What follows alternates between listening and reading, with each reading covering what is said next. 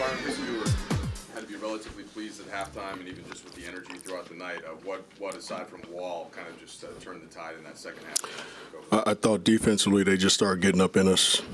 You know, we were playing defensively, you know, on the offensive end, and then we went through a stretch in the third quarter where we just couldn't make a shot, you know, and that was basically the game.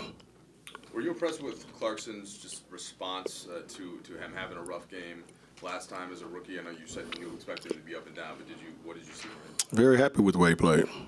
You know, I thought he came out and he was aggressive but under control. You know, so it's just like I told him after the game, you know, it's a process. You just keep getting better, keep working, but very happy with the way he played tonight. You go back to Cleveland, obviously, with Wayne. What did you see from him tonight? He sets a career high in points. No, he just played well. You know, he plays hard, just like we said. He's not going to do a lot of things to hurt you. You know, he's just going to go out there and compete every single night. He was making shots, especially the first half. You know, he had some really good looks the second half, too, that he just missed. But, you know, I thought he played well. Byron, obviously, when you put Jordan in the lineup, you said you wanted to see what he could do. But what did you see before? Did you have some confidence that there were going to be nights like this, that he was ready for that kind of role? Well, like I said, the first 40 games, it was more of just him really observing and watching and learning from the bench. And then, you know, like I said, I knew I was going to give him a chance to play and just see what he can do. And I just thought at this time it was the right time, you know, just to get him out there, get a good feel for it, great, you know, gain some experience out there.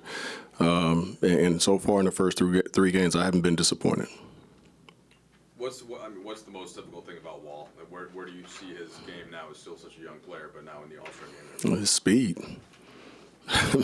The guy can get it coast to coast faster than anybody in this league, and you can have sometimes 2 or 3 guys back. He still can get to the basket. You know, he's just that good. You know, and tonight he hit his outside shot a little bit. You know, but when he gets that to the point where he's knocking that down on a consistent basis, you just can't guard him.